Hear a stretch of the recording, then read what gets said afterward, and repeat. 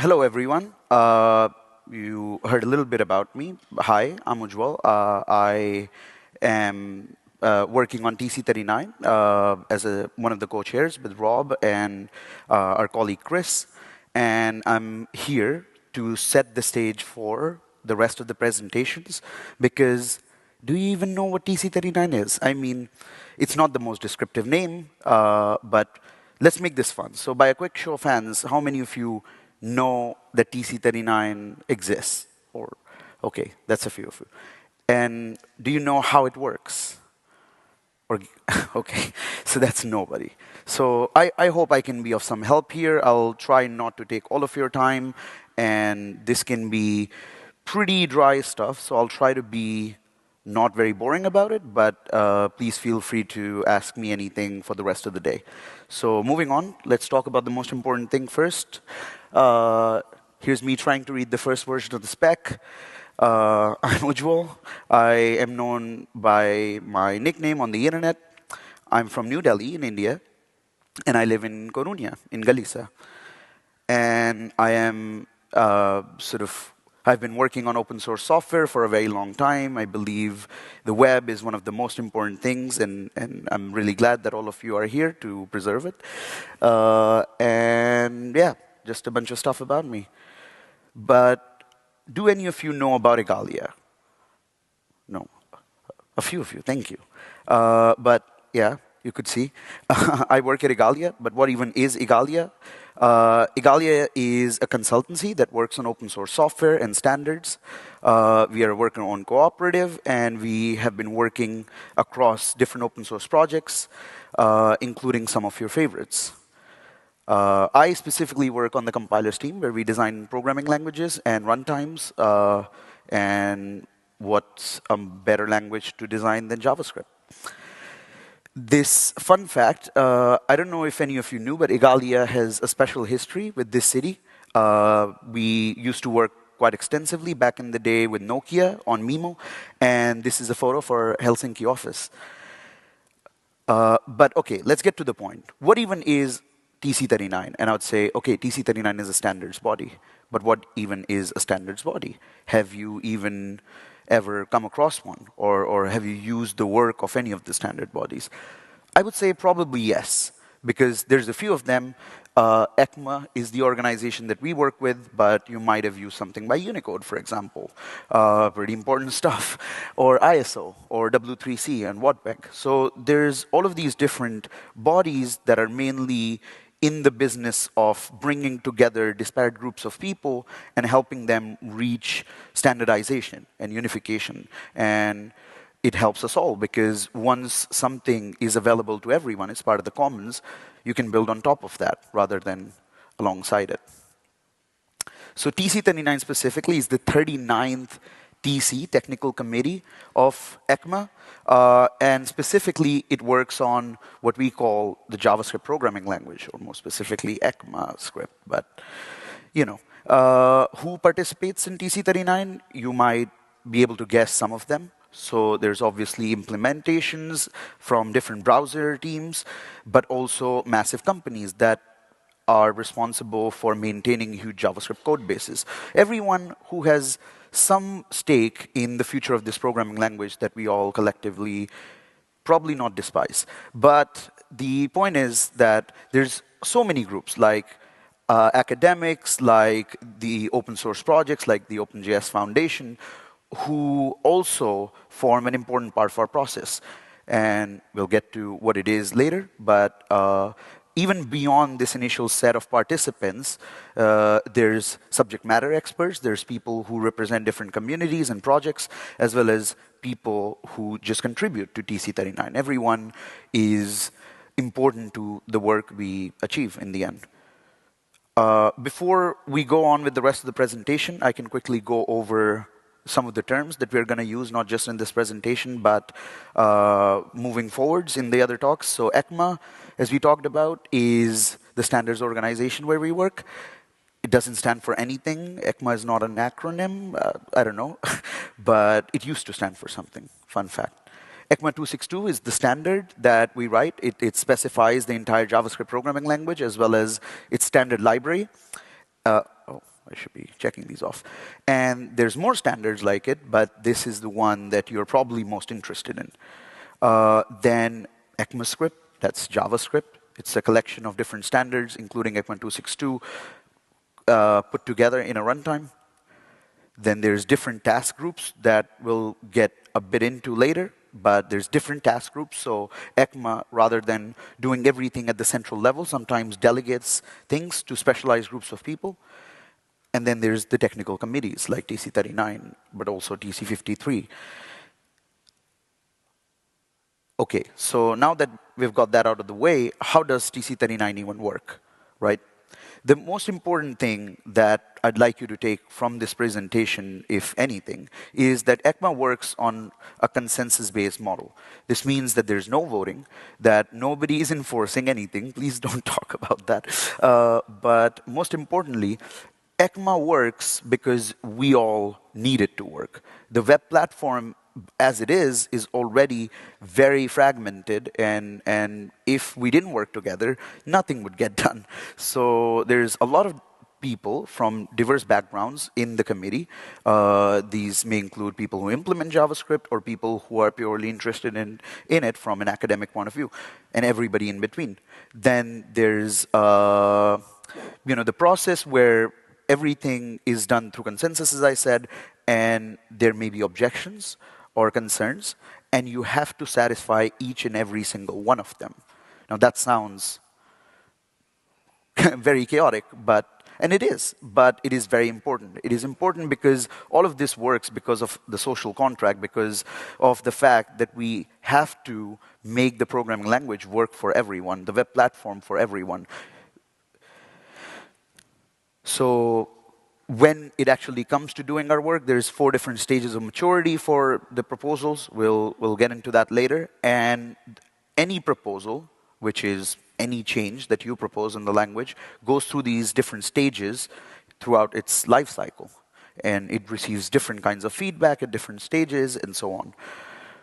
So talking about the task groups that we discussed earlier, TC39 has a few task groups. So first we have TG1, for dealing with the entire specification, the programming language standard. Then we have TG2, which is something that I work on and Shane works on, that you'll hear from him. And it is mainly tasked with internationalization. So all the internationalization APIs and efforts that you see, not only in JavaScript, but in the web, has something to do with the folks in TG2. Then there's TG3 that works on security, especially when it comes to running JavaScript in stricter environments. Then there's TG4 and TG5. These are new task groups, relatively new. And TG4 is in the process of standardizing source maps, which is one of the most interesting things we're doing. And TG5 is a research effort to work on language standardization, to find out how does a programming language standard, which, I mean, it's pretty dry. It's very boring. How do we communicate with you? Because the standard is only as effective as how it relates to the people who use it. So I think that's going to be a very interesting group moving forwards. Talking about where our work gets done, all of it's pretty much on GitHub. Apart from a few meetings here and there, pretty much everything we do reflects back on GitHub, and the easiest way to get involved in most cases is to just start bothering people on GitHub, file some issues, make some changes, and you're in. There's also the spec itself. You can read it. You can try to make any changes to it. And we try to meet each other a few times a year to stay in track, I guess, essentially. So there's the 6 plenary meetings every year. That's the kind of meeting that we're here for. Thank you, by the way, for hosting us. Or some online meetings. And then there's smaller, more focused meetings. These meetings can be more regular. They can be smaller, more focused groups. But the important point is that most of the work that is done is not particularly done in the meetings per se, but rather on GitHub, and the meeting is just a place for people to talk things through, for the most part. talking about the stage process, I hope you were excited for this one. Everything starts at stage 0. Don't ask me why, it has to. I guess at this stage, everything is a rough idea. It could be something you wrote down on a napkin, or I don't know, something you just hallucinated, or a file in a repository somewhere. But everything starts at stage 0. At this point, we call it a straw person proposal, and it starts getting fleshed out. So in order to kick things off, you need to first get it adopted by the committee to begin with, right? Like, for people to recognize that this is an interesting direction to even start considering working in. There's a lot of stage 0 proposals, by the way. If you're interested in any of them, you should probably let it known so people prioritize them sufficiently. But beyond that, things start getting serious. So at stage 1, okay, you had an idea and it was accepted by the committee. It was not accepted by the committee in that this is exactly what we're going to do, but in that this is an interesting problem space to explore. So stage 1 means that now we can start the actual process of, well, discussing the different things, the syntax, the different facets of this proposal, and see how it's going to work, if at all. So here we start getting close to the shape of a solution. We have a champion, and I know that sounds like very rough, but this just means there's a person who's assigned to communicate between the authors of the proposal as well as the committee. And yeah, this is the time where you can have massive changes, massive rethinking of the proposals, and people start playing with demos and polyfills, and it's one of the fun stages. Signals, for example, a quick show of hands. Any fans of Signal here?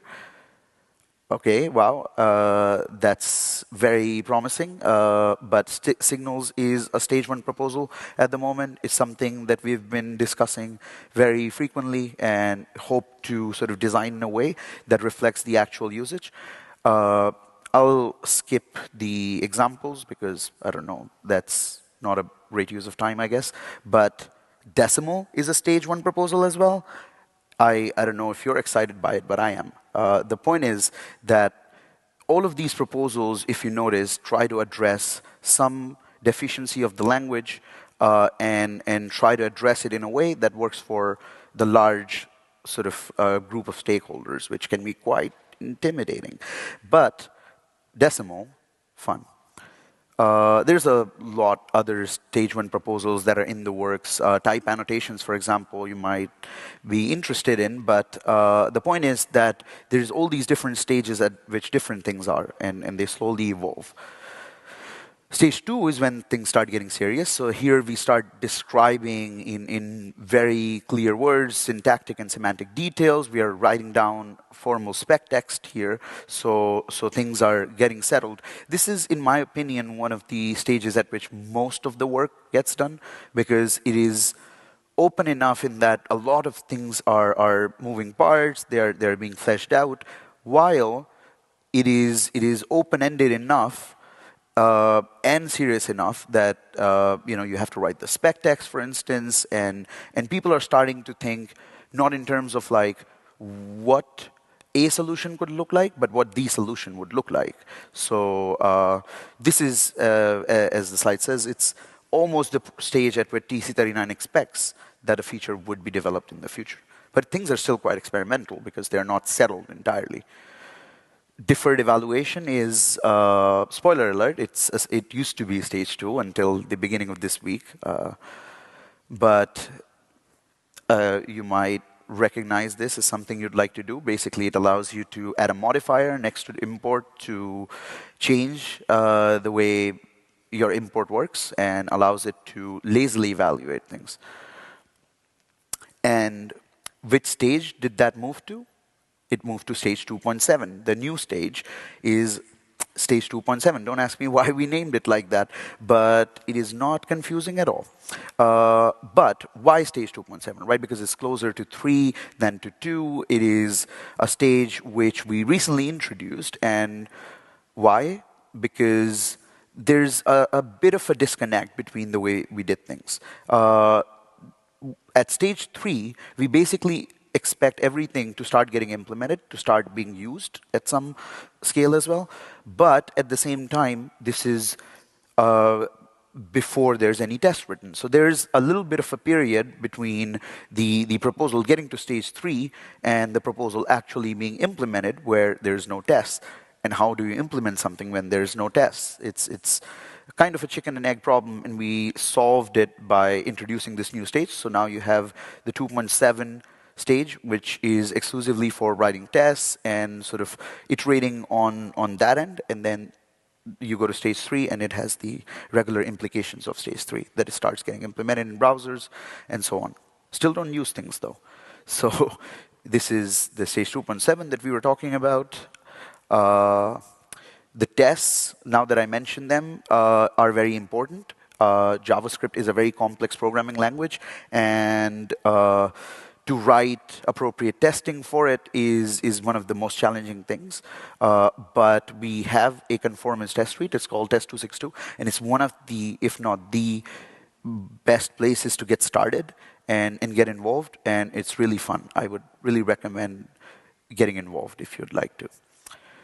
Talking about stage 2.7 proposals, there's Shadow Realms. Now, that is a very complicated proposal that would probably merit its own presentation, but it's a fun feature. Check it out. And it's being tested right now. And then there's Math Sum Precise. It was just that easy. Thank you. But moving on to the more serious stuff, now we get to stage 3. And stage 3 is pretty massive. It's a pretty important signal, and the signal is, let's start doing this. Let's start implementing this.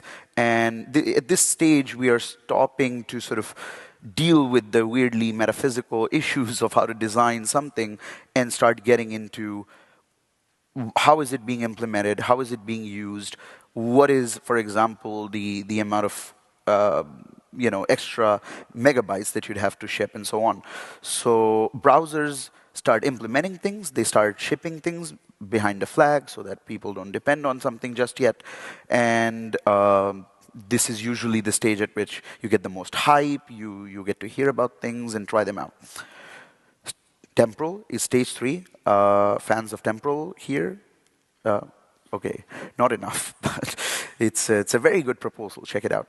But that's stage 3, and it should hopefully be arriving to your JS runtime soon.